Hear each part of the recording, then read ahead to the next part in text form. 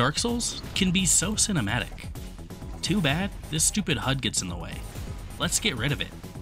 Just to add to the challenge, I'm not going to level endurance, only to make our stamina management harder. To this end, we start Warrior for our highest potential endurance. We take some extra souls with us, and spawn in Lothric. First thoughts, it's not that bad. We one-shot the enemies here, and we lead the Crystal Lizard off for some free souls. As we get ready for Gundyr, we realize something. The boss health bar doesn't show up? We could have realized this earlier, but now is when it's most apparent. As such, it's kind of hard to judge how much damage you're doing, and this is especially apparent when Phase 2 comes out of nowhere. It's okay though, because this fight is not hard. Most of you watching aren't subscribed. Consider supporting my growth by sharing the video, or subscribing. Both are a great way to help me make this more than a hobby. I also have a Discord. Consider joining to interact with me in the community. Sorry about that, back to the video. The very next thing we do is course the Swordmaster to jump for some free souls. Then, we level up with our 12,000 souls? Where did I get those? We run through High Wall, slaughtering every enemy that comes into view, including this Lothric Knight, who makes an awfully cinematic fight. Just kidding, this swing animation is goofy. We methodically take out all the High Wall enemies, just in case, because at this point, I'd lost track of my health. We also grab the Cell Key and Estus Shard, and take out Emma. We go ahead and free Greyrat now, instead of later, and it turns out someone isn't happy about that. Too bad the second tutorial boss has trouble hitting us at all. Phase 2 comes around, and honestly, it's easier in some ways, leading to a first try win. We raise our banner, and this is where our run really begins. We kidnap Yol and grab Loretta's bone, which we'll give to Greyrat. For now though, we have a brawl to participate in. We slaughter everyone here, and grab the Estus Shard here. We then pick up the Warriors of Sunlight. Too bad we can't see it though. We take a little break up ahead, and we come back to... Whoa! We make it to our next bonfire, and now is when we head back to Firelink, where we do 4 things. Number 1 is killing Leonhard, who has our mask, which we'll be taking. Number 2 is reinforcing our flask. Number 3 is progressing Greyrat's quest, and number 4 is getting 5 levels from Yol, which we die to receive. The next best move is to grab the Undead Bone Shard from the settlement, and then we open the shortcut, and we take on the good old CRG. I can't really tell how much damage I'm doing, but I can tell I'm doing a lot of it, since Phase 2 comes within like 5 seconds of starting the fight. We even pop a bubble before Phase 2 starts. One heavy attack seems to pop quite a few of the bubbles, so we can just rely on it, and soon enough, the fight ends. I don't think it was a close fight, although I guess I can't really tell. Back at Firelink, we grab the heavy gem from Hawkwood, which he starts giving out after you kill the Greywood. Holy shit, man, can you just give it to me? Thank you.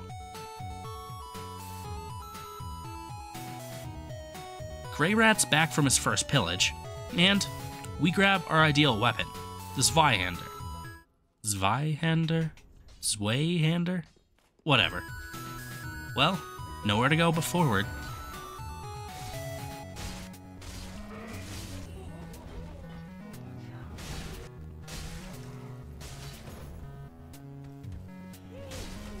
Okay, anyway, I just wanted to show off my favorite weapon. Now, it's time to help Sigurd. With our two-handers, although he's one-handing his, this demon is no match for the both of us. And after he falls asleep, we head upwards and get our armor set, along with the Chloranthy ring.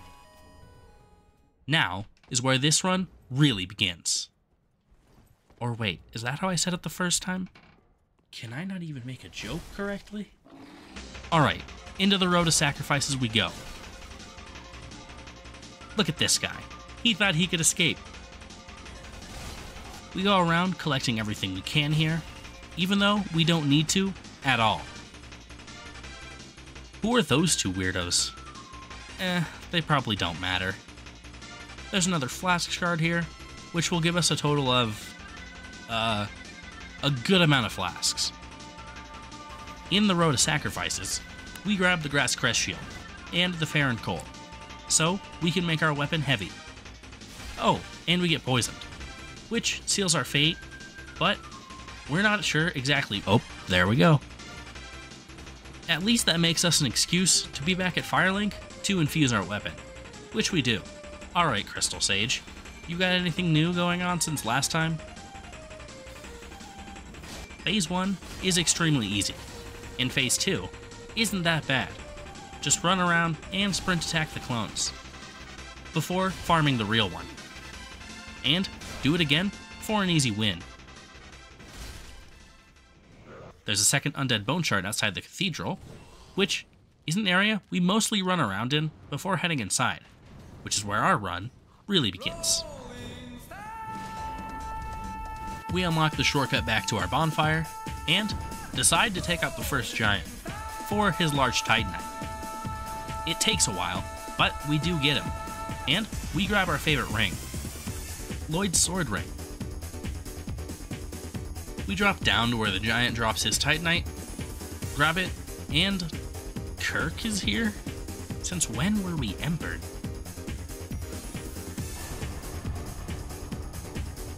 It's alright. Kirk isn't that much of an issue. While we're here, we go ahead and kill the other giant here too, which takes less time than the first. You want to know why I chose my weapon so precisely? It's the deacons. Well, kind of the deacons. This weapon has great crowd control and great damage, but is also just fun to use, making it my preferred weapon in general. The deacons aren't too bad. Even when Phase 2 comes along, we just slam the main one for an easy win.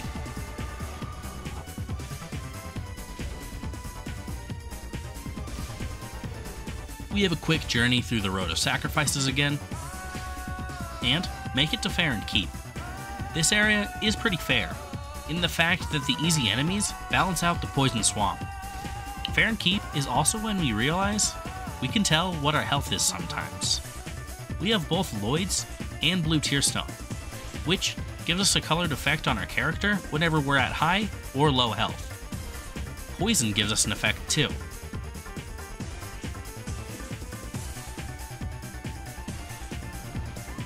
We make it to the perimeter bonfire and move towards the Abyss Watchers.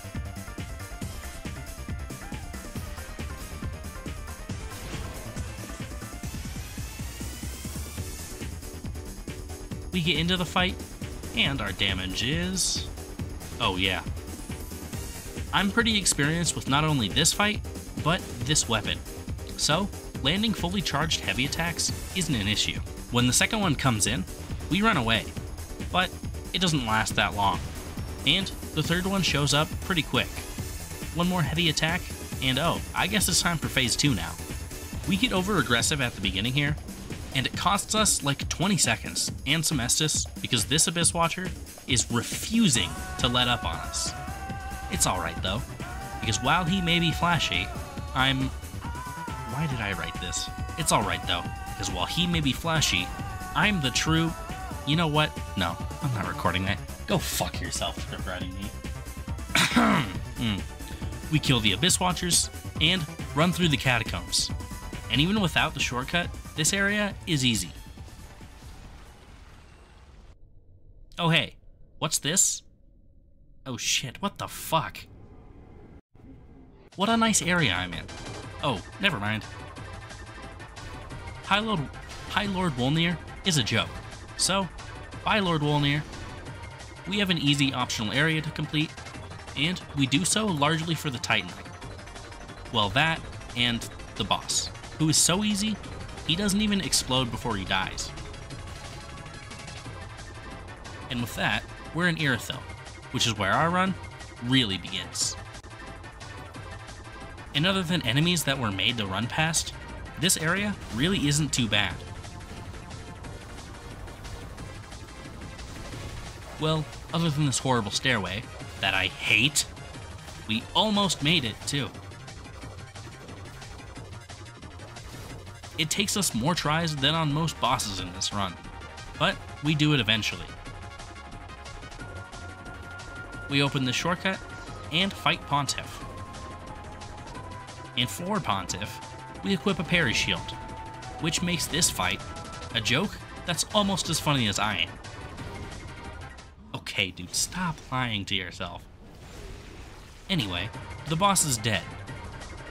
To escape from these NPCs, we open a secret path, and let them follow.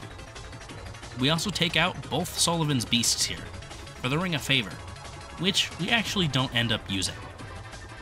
We head forward, and eventually make it to Anor Londo. And there is where we meet Ornstein and Smough. Wait, what did you do to Ornstein? Unforgivable. At least that guy is dead. Well, now it's time to take the other branching path. To the dungeon we go, without Ava. We take out some bad guys, and run past everyone else, for a short but quick route to Yorm. Since we have no weapon restrictions, we use the Storm Ruler, and take out Yorm quickly. Well, there's only one route forward, and it starts with Dancer. I don't know about you, but Dancer is one of my favorite bosses in this game. The one issue here, though, is our stamina. We're unable to level it up, and we can only swing a couple times before running out of stamina. Our positioning is important, because otherwise, we're going to take damage, and I don't know exactly how much damage I'll be dealt either, making knowing when to heal harder. Phase 2 comes soon though, and we step back. A little patience is all Dancer really comes down to sometimes, and she goes down. We put down the Lord Vessel. Oh wait, no, that's the first game. The ladder falls down, and we make our way towards the Consumed King. We head back up the elevator for an Estus Shard, and we come up on Osiris soon enough. This boss is kind of a vigor check if you think about it, because while Phase 1 is easy, you can stand at the right spots, or just dodge the telegraphed attacks, Phase 2 is shaped around Osiris's charge move. He'll often run away with it, or just hit you with it, no startup. So, if you have the vigor to tank it, the boss becomes easy. If not, well, let's not worry about if not. Going into the super secret hidden area, we have a boss refight on our hands. Gundyr Mark II is just as easily parryable as his first iteration. And because we have a better weapon than we did, this boss is a joke.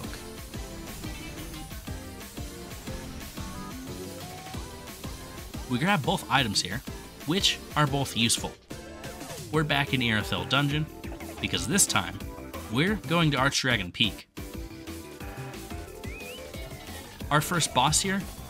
Well, he isn't a boss, or someone you should care about at all, really.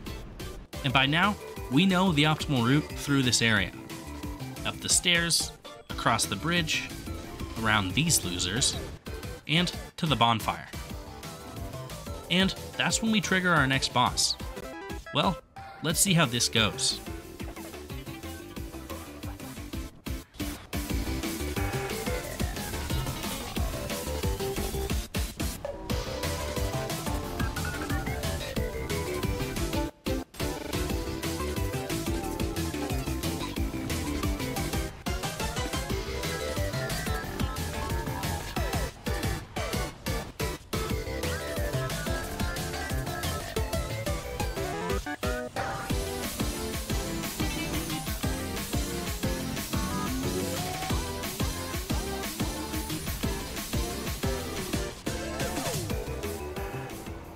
And with the Nameless King down, we can finally move into Lothric. We're very quick to dodge everyone here, and I mean everyone, for a rather boring area. Well, after 2 sentences, we're to our next boss. And what a similar boss it is. But unfortunately for the Dragon Slayer armor, he's not as hard. And he definitely won't get a cool montage. He will get a monologue though, and even though he's not as hard as Nameless, he's got some tricks up his sleeve. Well, that's what I would say. Well, that's what I would. And after that, the Dragon Slayer armor goes down. Since we have 3 Lords of Cinder under our belt, we can access the Grand Archives, where we again run through the entire area. It's the norm at this point, so it's your fault for expecting something different. Well, we might as well make this boss dramatic too, right? Oh dear. Another dogged contender. Welcome, unkindled one, purloiner of cinders. Mind you, the mantle of Lord interests me none. The fire-linking curse, the legacy of lords, let it all fade into nothing. You've done quite enough. Now have your rest. The royal sword of Lothric shall grant you peace.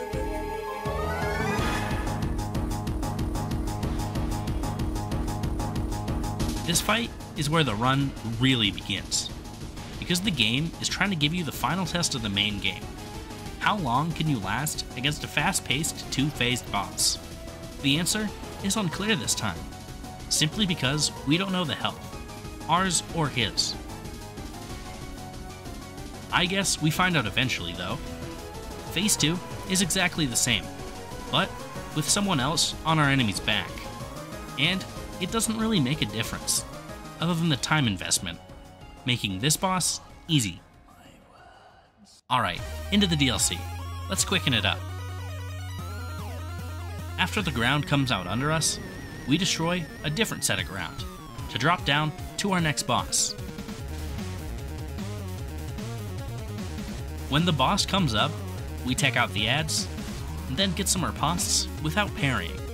The first boss doesn't last long, and we spend a while waiting out the second.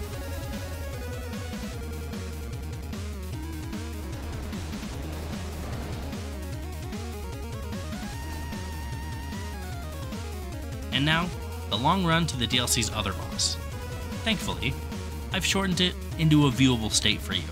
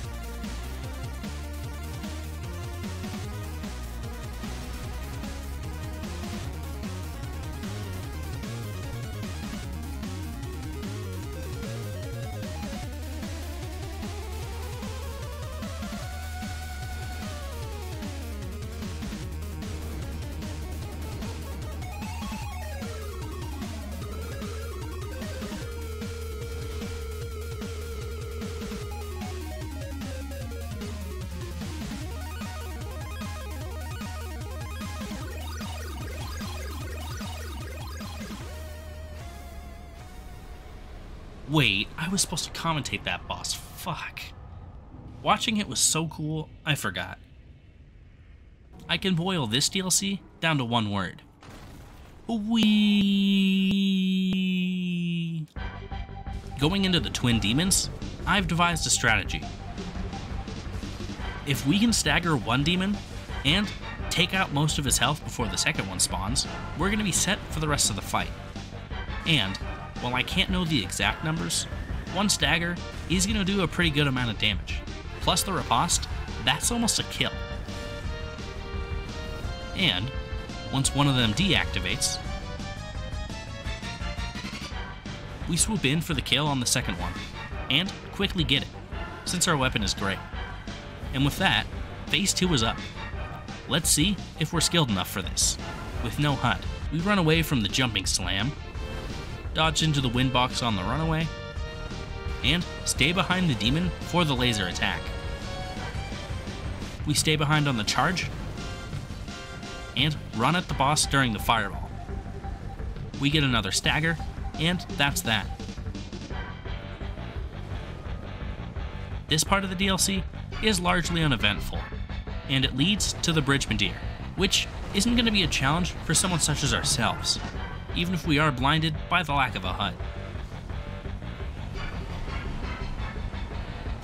We send him down and follow him. Even on startup, we're able to get 3 hits off on this boss. So, the fight can't be too bad.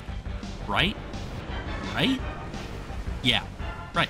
This fight is just about staying in front of Meteor, and not getting greedy. If you stay behind him, you get slaughtered, and miss out on some damage. But, especially after a stagger, this fight is easy.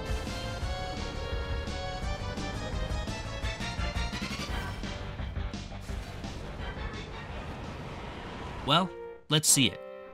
Is Half-Light hard? No. Wakey wakey. Ah! Ayo man, how you been? Holy shit! Gale goes for a sneak attack to start, but we're ready. And proceed to dodge every attack he throws at us, even in his unnatural crawling state.